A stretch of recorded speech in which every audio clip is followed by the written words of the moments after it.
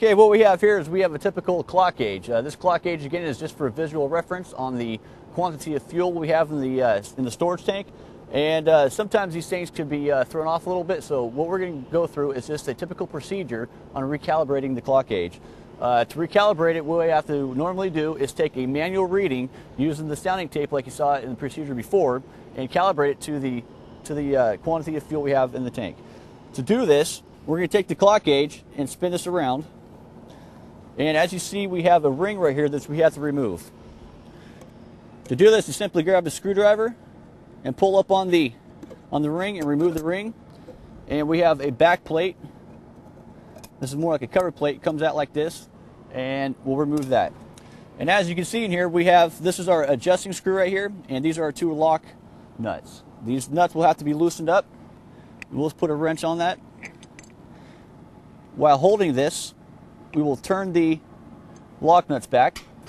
And what this does is it loosens up the adjusting screw. We will take a screwdriver and insert it in here and move this, okay, while holding the round dial. I'll show you what happens when we adjust this. By adjusting this, we actually can adjust the hand on the clock gauge. Again, the small hand is in feet and the large hand is in inches. So we're going to take this and set this to 5'9" and 1/8 of an inch. And typically it's all right if you have it within a ½ inch. Now that we got the clock gauge calibrated properly, I verified that our setting is again at 5'9" and 1/8 of an inch. And when doing so, I went ahead and tightened down the lock nuts on the set screw. And at this time, we can go ahead and replace our locking ring and our back cover. Before we do this, we want to make sure we inspect the gasket as to make sure we have a proper seal. Replace the cover.